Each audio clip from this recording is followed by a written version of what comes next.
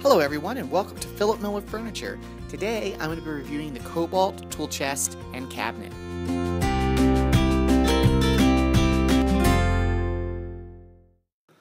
Okay, here I'm opening up the box. I pull out a lot of the different materials, unpacking everything, and that was quite a fun.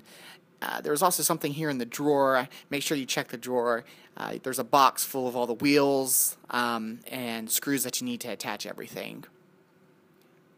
There's the big picture of everything. And here's the top. Just want to make sure you saw that. So here what I'm doing is I'm attaching the wheels. This is pretty easy to do. My favorite part was my son came out here to help me, and he wanted to put some on, so I let him do it. They were simple enough, even your 4-year-old can do it. And this is just proof of that. He really loved helping Dad out. So here I'm using an Allen wrench to tighten everything. They give you this Allen wrench in the packet, so that's really nice.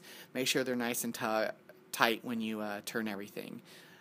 My son's putting in the last one, and we're good. So here I'm putting the top on, and you can see here's a hole, and this has a little clip that attaches to this little metal piece.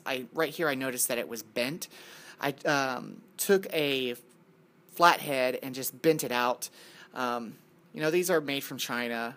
That's one bad thing about this that I have to say that I really didn't like having to do, but it was a pretty easy fix. This just fits right underneath, and then you just insert the screw. It's a Phillips head, so you just screw it in, and you do it all the way around. You'll see here that there are actually 4 screws. That was the first one, and I'm doing the second one right now. And then here's the third, and then here's the last one. That's it. I'm done. Turning around here, you can see the front. Here are the drawers. They came out pretty good. They felt sturdy to me. A lot of people said that they weren't. They lock in, so you got to make sure your top tray's locked in before you pull out the second one. But they all opened well for me. I didn't have any issues with this, as some of the people have reported on some of the reviews that I saw online. But I thought it was good. They seemed really sturdy to me. And they gave you a key to lock everything. I like the 2 USB ports on the back. That's really nice. You could charge your phone out there or put some other thing in there. There's the power cord that comes out the back that you can actually attach. And this is kind of the top. I like this because it has like a cup holder and some other things that you can store some things in. This is the top tool chest. I'm taking it out of the box right now. It felt pretty sturdy to me. Again, it came with its own key.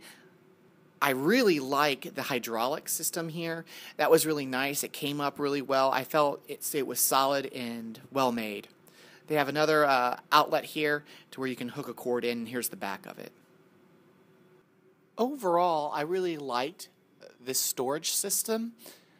The only issue was the little denting on the back, but that was easily to fix. I like these little tray holders where you could put little things like cups or little screws.